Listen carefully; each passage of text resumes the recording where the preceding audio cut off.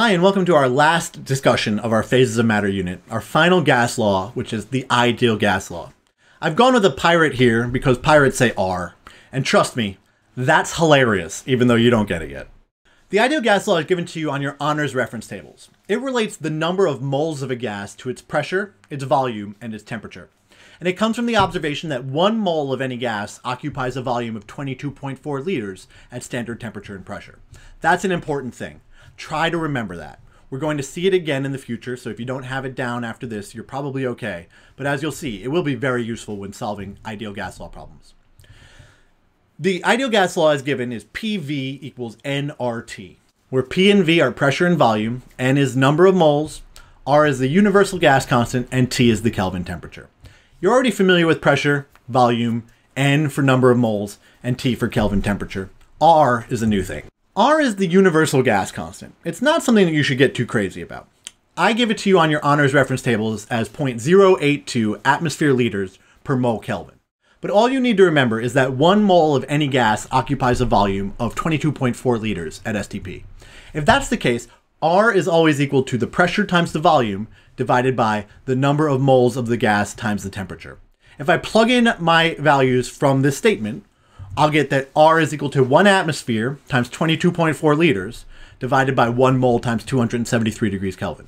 Doing that, I get a value of 0.082 atmosphere liters per mole Kelvin, the universal gas constant. Let's try a problem that uses the ideal gas law. This is from page 17 of our Unit 3 packet. What is the pressure exerted by 3.00 moles of a gas at a temperature of 300 degrees Kelvin in a 4-liter container? Pause the video, take a moment and solve the problem, and then when you're ready, let's go through the solution together. For this problem, we're going to use the combined gas law, PV equals nRT. I'm looking for the pressure. So the pressure isolated by itself is equal to nRT divided by V. Substituting in my values, I get that the pressure will be equal to 3 moles times 0.082 atmosphere liter per mole Kelvin, our R value, times 300 degrees Kelvin divided by 4 liters. Doing that math, I get that the pressure is equal to 18.5 atmospheres. Does this make sense? Take a moment and write down any questions that you have before we move on. We should point out that there are many other versions of the universal gas constant that you can use. Using the knowledge that 1 mole of any gas occupies a volume of 22.4 liters at STP, you could really convert R to have its pressure units in any units of pressure and have its volume units in any units of volume.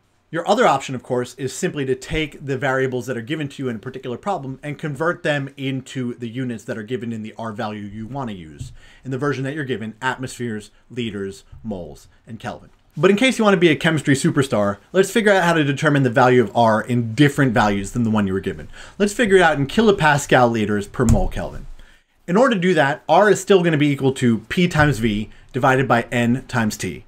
But now we have different values. Since we're talking about kilopascals, it's going to be 101.3 kilopascals. That's standard pressure in kilopascals. Times 22.4 liters, that hasn't changed. Divided by 1 mole times 273 degrees Kelvin. That hasn't changed either. But when we do this math, we're going to get a value of 8.31 kilopascal liters per mole Kelvin. A different R value because our pressure is no longer in atmospheres. It's now in kilopascals. Does that make sense? If it doesn't, you really don't have to worry about it if you just want to make sure that you always convert the values that you're given in a problem into the values of R that you're given on your honors reference tables. But if you don't want to do that, if you want to figure out how to get a little bit more fluid using R and be a chemistry superstar, then you should take a moment and make sure that you understand everything here. If you don't, write down any questions that you have before we wrap up. Thanks so much for watching this video. I really appreciate it. Make sure that you can do the following things here at the end. Make sure that you can use the ideal gas law to solve for any variable when provided with all of the other variables. Could you solve for pressure, volume, number of moles, or temperature? You probably wouldn't have to solve for R. Also make sure that you can manipulate the universal gas constant or problem variables to ensure agreement. So make sure that you can change your R value if you're given your pressure in kilopascals, or make sure you could change your pressure in the problem if you're given kilopascals to something like atmospheres to use the R value that you're given. If you can do those two things, you're doing great. If you have any questions, you can always leave them in the comments below this video, or you can always get in touch with me through the information in the info field. Thanks again for watching. Have a great day.